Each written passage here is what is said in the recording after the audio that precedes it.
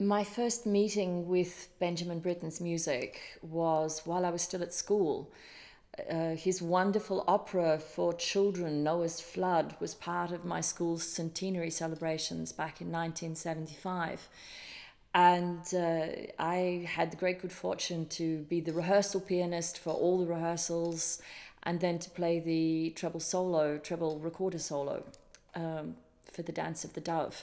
I was so fascinated by his music. It was at a time where I had just started to study composition, and I became really intensely fascinated by his music and the development in his music through his career. We did more of his vocal works while I was at school, of course, Ceremony of Carols and so on.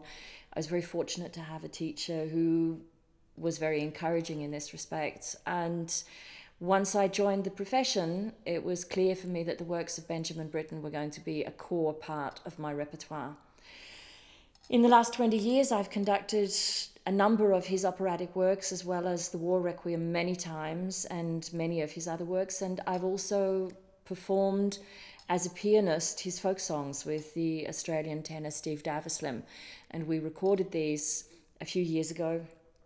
Wonderful works, and I think that is one of the things I treasure about Benjamin Britten, is that one can take his knowledge of the voice and his understanding of the piano and of the instruments and put all these together. It's a natural development from his vocal music to his operas to his symphonic work. Benjamin Britten's music is a lifetime study, and I'm thrilled to be about to perform Gloriana, a great work that gets seen far too seldom.